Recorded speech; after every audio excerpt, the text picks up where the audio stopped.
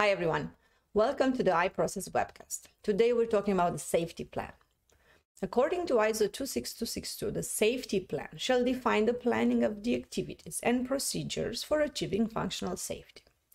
It is a document that explicitly calls out for planning of safety activities into the project, including supporting processes such as configuration management, change requests, supplier and/or customer-related activities, integration and verification activities, safety validation activities, confirmation reviews, audits, assessments, safety analysis, implementation of safety activities into the project, and tailoring of the safety lifecycle if applicable.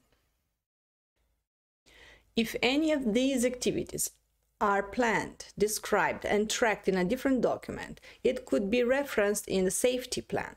No need to duplicate content. Makes it harder to maintain. Planning of safety activities should be consistent with the safety lifecycle.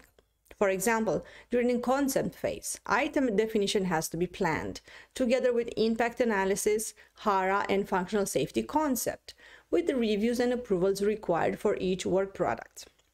These activities are planned in addition to functional activities such as high-level definition of system requirements and system architecture. It is beneficial to have functional safety activities together with functional activities planned and tracked in the same tool. Implementation of safety activities and progress is a project tracking task.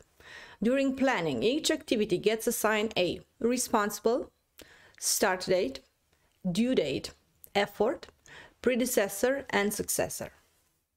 Track completion of each safety activity, actual versus estimated effort, and identify risks. For example, what safety activities are on the critical path?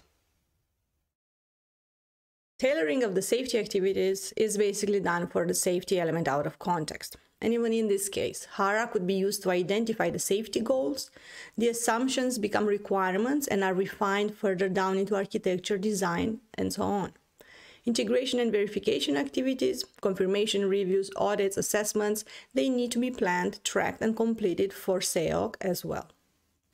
The responsibility to create and maintain the safety plan lies with the assigned functional safety manager or with the project management if there is no safety manager. Yet, the content should be contributed by the entire R&D team involved. iProcess can help you with guidance, templates, and workshop moderation to get your safety plan created, maintained, or reviewed.